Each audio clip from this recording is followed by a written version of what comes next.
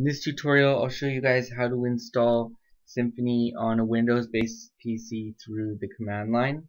And it's a bit different than doing it on Linux, but it's not too tricky. And the first step is to go to git-sem.com and download Git for Windows. So just click on the link down here. And after you've installed Git on your computer, go over to github.com and download GitHub for Windows. And when we do this, we're going to get a program called Git Bash, and installing Symfony through Git Bash is pretty easy, and that's what I'll show you guys how to do in this movie. So what we can do now is go over to Symfony's website actually, and I'm here under documentation and in their book. Click read the book here. And then I'm going to click on the third link, which is installing and configuring Symfony. And if we scroll down here, we'll see that the first step is to download Composer. So Composer is a dependency management library for PHP, which we can use to download the Symfony2 Standard Edition. So what I'm going to do is just copy this line right here, and I'm going to open up Git Bash. And we can't use Control V in Git Bash, but we can click in the top left here and go paste, and that is going to paste that text in there, and then I'm going to press enter. And right now it's downloading Composer, and we see that we successfully installed Composer, but we got one message here, which is the OpenSSL extension is missing, which will reduce the security and stability of Composer. If possible, you should enable it and recompile PHP with OpenSSL. So let's just try to fix this. So what I'm going to do is open up my XAMPP control panel right here and go to config and then php.ini, and I'm going to search for OpenSSL. And we'll see that the extension is commented out right here. So I'm just going to remove the semicolon in front of that to enable it. I'm going to close this, and then I'm going to restart Apache.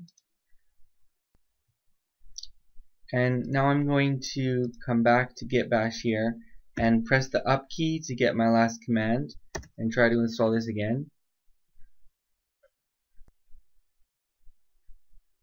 And we'll see that Composer was successfully installed here, and we didn't get the message about OpenSSL.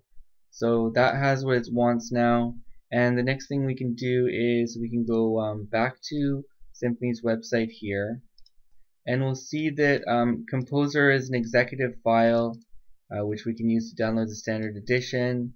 And when Composer is installed, it does put itself in your Windows path. So when we're doing this, we're not going to need to do this php composer.var. We can just put Composer here. So let's just copy this line right here, and I'm going to go back to Git Bash here, and I'm going to paste this in here. And at the end where it says 2.1.xdev, I'm going to change this to 2.7 because that's the latest version. And then before that, we have the path on where we want to install this to, and I'm going to change that to the correct path.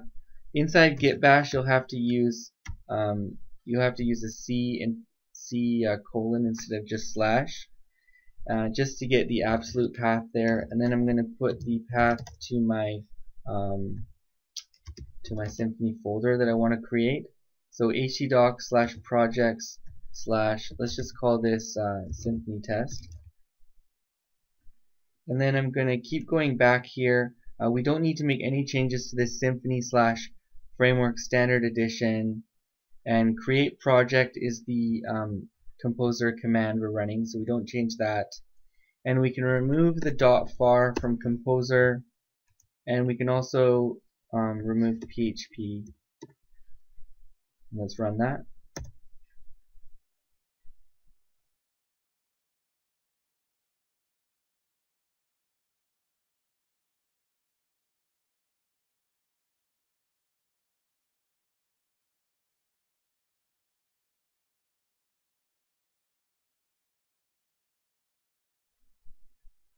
And it's finished now. So what we can do is we can go over to our projects folder right here, and we'll see Symfony test has been created, and we have all of Symfony inside here. The last thing I want to do is just version control this with Git. So if we go back to Symfony's website here and we scroll down here and we see here using source control, so we can click on this link right here, how to create and store a Symfony2 project in Git, and let's click on that. And it's got some instructions here for it, how to version control with Git. So the first thing we want to do here is create a new file called .gitignore at the root of our project, and it says next to the composer.json file, and we're going to copy this and paste that in there. So let's copy this stuff here, and let's go over to our folder here, and actually the .gitignore is already there, so let's just edit this with Notepad++, and I'm just going to delete this and paste in what they have there on the website. We can close that now.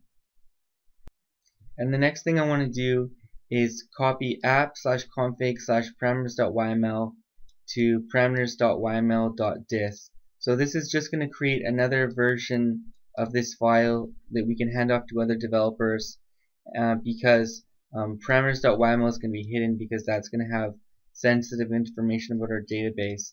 So we can first just go over to there under, I believe it's under app, and then config, and this parameters.yml, I'm just going to control C here and then control V, and I'm going to rename this .dist.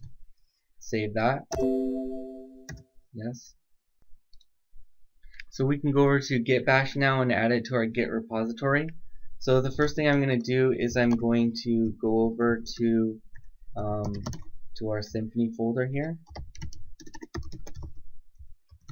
That was called Symfony test. And then I'm going to type git init. If we go over here, we will see the hidden Git folder there. Then I'm going to add the files to the Git repository. And then I'm going to commit it.